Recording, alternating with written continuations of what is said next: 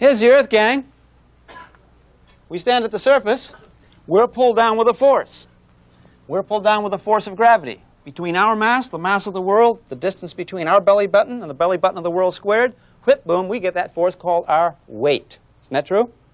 So we weigh, we have a weight because of the force of gravity. Let's suppose we went down inside the Earth and got right at the center in a hollow part. Make believe it's hollow. And right down here, how much would you weigh? A lot or a little? Answer begins with a... Check your neighbor. See if your neighbor be onto this. Answer begins with a what? Not X, not Y, but Z. Zip. Honey, you got no weight down there. You know why? See, up here you're pulled like this. But you're pulled over here too. You're pulled over here. You're pulled in all these directions, you know. And all these directions pull you as if that we're all acting straight down. See? All those have a resultant straight down. But when you're down here, you're pulled to all this, you're pulled to all this, you're pulled here, you're pulled here. What's the net force? All these things combine to be what?